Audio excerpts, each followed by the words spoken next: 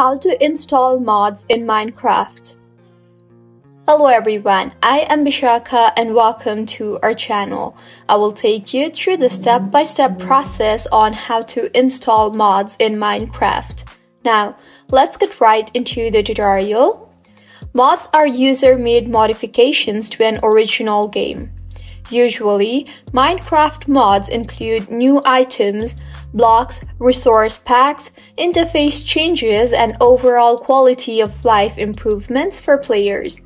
Before we go any further, make sure you have set up a Minecraft server and install the Java Development Kit, also known as JDK. However, there are some factors to consider before installing Minecraft Forge or adding mods in general. First, most Minecraft servers run on the Java edition of the game.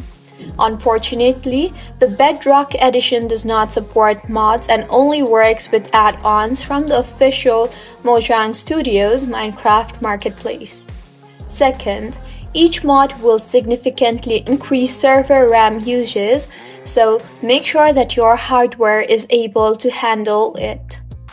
Third, back up your server files before installing any mods to have a clean restoration point in case something goes wrong.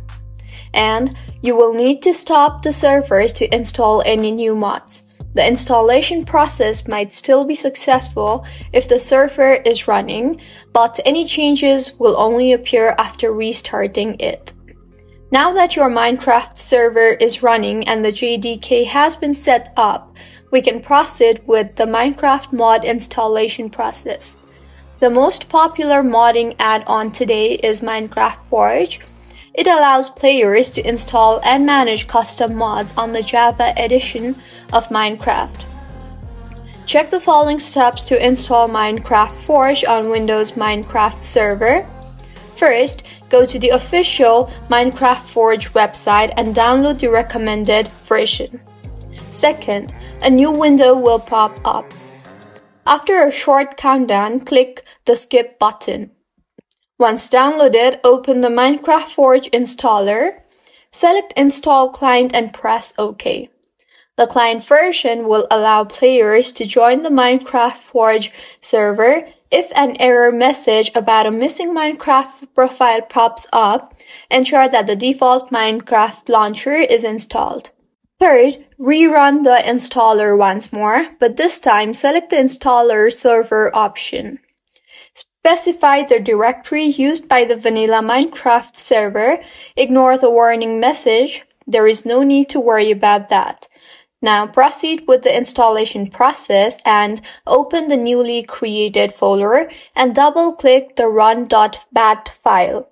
Then your Minecraft server will start alongside Minecraft Forge. The next step finally involves downloading actual Minecraft mods.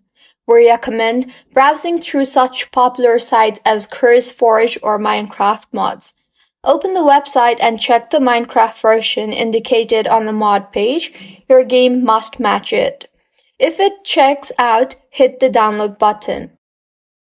So this is how you can install mods in Minecraft. If you find this tutorial helpful, smash that like button, comment if you have any queries, and be sure to subscribe to our channel, Login Giants, for similar helpful tutorials.